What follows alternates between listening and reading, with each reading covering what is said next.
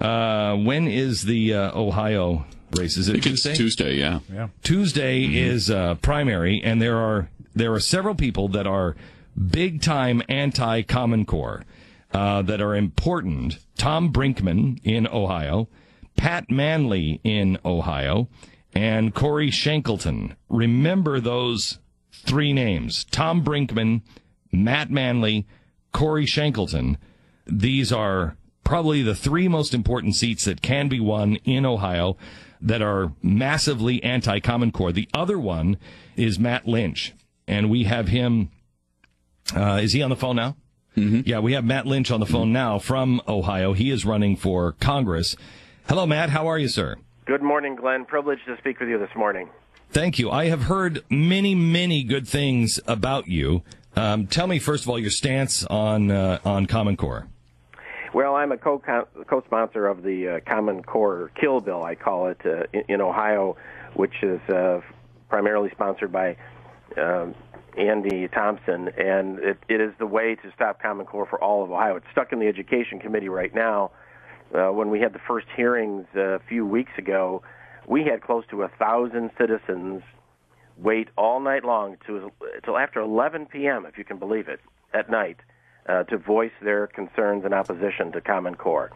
But nonetheless, it's stuck in committee, and I'd encourage folks to support those candidates. And I'd add one more candidate to that, Glenn. Linda O'Brien is running in my old Ohio House seat, the 76th district. Linda O'Brien is a strong Christian conservative anti-Common Core candidate who is actually running as a write-in. And you might recognize her opponent's name. Her opponent's name happens to be La Tourette. Mm. And he is the person who held the seat that you're now running for, right? Well, yeah, that's right. Steve La Tourette held the congressional seat that I'm running for, the 14th seat, for 18 years, essentially unopposed. And he resigned a couple of years ago now. It's just the perfect time on the calendar, Glenn, so that the folks couldn't vote on it. There was no primary, but his hand-picked successor, Dave Joyce, was put into the seat, and he's now my opponent in the congressional primary on May 6th, next Tuesday. And this Joyce, David Joyce, he's the quintessential establishment Republican. He's the Lindsey Graham type. He's the John Boehner type, right? And so you are running as the small government conservative alternative here. That is exactly right. Dave Joyce was described in an article on Red State just a few days ago as one of the Boehner bootlickers. So I'll let folks make that decision. But he certainly is not a conservative. He's been rated by every conservative organization, Freedom Works and Heritage and Club for Growth, all at less than 50% voting record as conservative. So he's the go along, get along kind of guy that went to Congress to keep the seat warm and push the button when the establishment told him.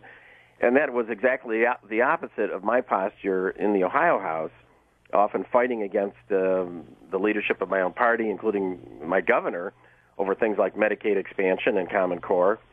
And I just, frankly, got to the point where I could see that unless we could change things in Washington, we wouldn't be able to make progress in Ohio. And so, with God's grace and the conservative voters, I'll be with the victory in the primary on May 6th. All right, so let's just go down a couple of things. Most people, I don't think I've heard of a flat tax guy in a long time. I'm a big supporter. I would rather have a fair tax than what we have, but I'm not a big supporter of the fair tax because I think it just allows you to just have special interest groups again, eventually, just corrupt that thing. You're actually for the flat tax, which I'm for, but I don't ever hear anybody say they're for that. I think that's fantastic. Well, of course, you're right. The fair tax or the flat tax will be a huge improvement to what we have now. We have to get rid of the 16th Amendment. But the flat tax, of course, is the most fair tax. I mean, that's the reality of it, and has the least opportunity for manipulation by politicians to really pay off their supporters and be used as a form of crony capitalism. You know, the tax code today is just one huge conglomeration of lobbyists' payoffs to protect this industry or help that industry. And I'm all for industry and business, But the tax code is not the place to do things like that. We need to have a simple, flat tax. And frankly, we need to repeal the 16th Amendment because we need to get rid of the IRS. You know, it was bad enough, Glenn, when the IRS, you had to be afraid of them as the worst collection agency in the world. But now they're secret agents, right? They're actually attacking conservatives across the country, and we know this. And we certainly know this in Northeast Ohio, where the Tea Party groups have been under the gun from the IRS. So, you know, we cannot allow the IRS to be used as a weapon against conservatives. Well, you're gonna have to stand up against your own party because the John Boehners and the Mitch McConnells of the world are not standing up. They want that apparatus. They want the apparatus of Obamacare. They want the apparatus of the IRS. Yes. And they will use it. I mean, this is why liberals have got to join us, join the Tea Party on this, because if you get the John Boehners and the Mitch McConnells, and whoever is president of the United States, and it's a GOP guy, he'll use that apparatus and say, "I'm not doing anything different than the former administration did." Well, there's no question about it, and it's not only bad politics or bad policy, but it's bad politics. We in the Republican Party have to learn the recipe for prosperity, and the recipe for winning elections is for the conservatives in the Republican Party to join with the real conservatives in the Democratic Party in order to elect conservatives that will implement policy that will lead to prosperity in this country. And unfortunately, the leadership of both parties, they're only interested in playing a game essentially of teeter-totter, back and forth, using these issues to manipulate the public to voting for them, right, and then going to Washington or even Columbus and doing what they want. And you're right, I have to fight my own party. I was one of the 6 members of the Ohio House that filed a lawsuit to try to stop our governor from implementing Medicaid expansion last year, and it wasn't appreciated by the party. But the fact is that he was attacking the basic constitutional concept of separation of powers,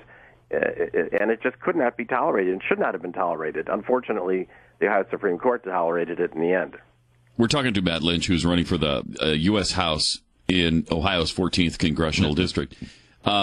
Matt, are you where do you stand on immigration reform, on amnesty?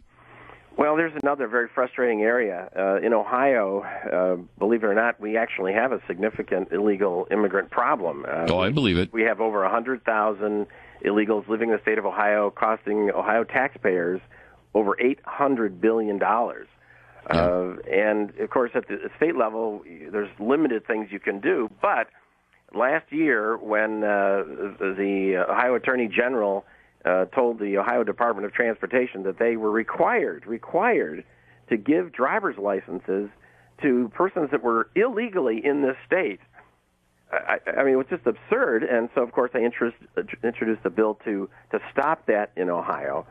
And not long after that, the Ohio Board of Regents decided to give in-state discounted taxpayer-subsidized tuition to illegals in Ohio. Now, get this, Glenn. If you are from south of the border and you have snuck into this country illegally, you can get resident taxpayer-subsidized tuition in Ohio. But if you're from Philadelphia or Detroit, you got to pay out-of-state tuition.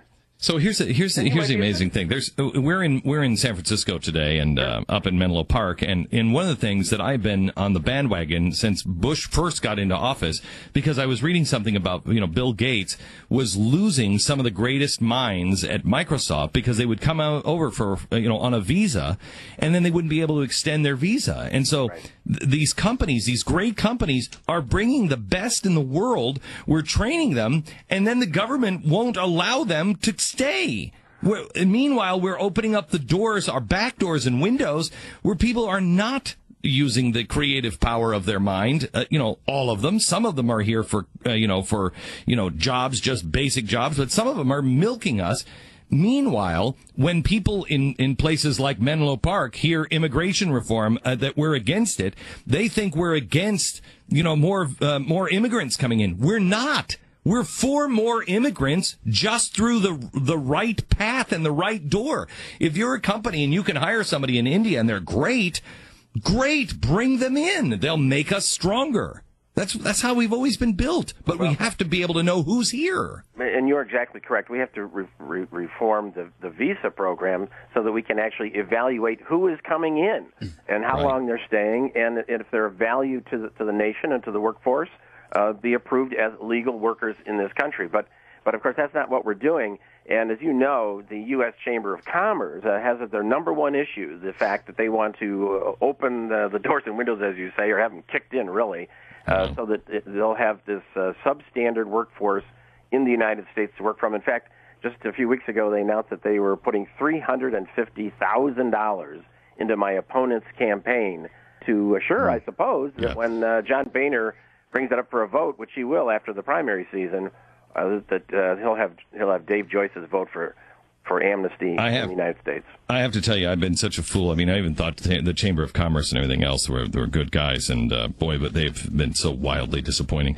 Yeah. MattLynch.com is the website if you would like to support, if you can donate or whatever. Matt Lynch. The best place is ILikeMatt.com. ILikeMatt.com is the place to go for donations. Okay. They can get there through MattLynch.com, but it's a little more complicated. If they just go to ILikeMatt.com, and my opponent has $1.4 million in his campaign war chest, and guess what, Glenn? I don't. Okay.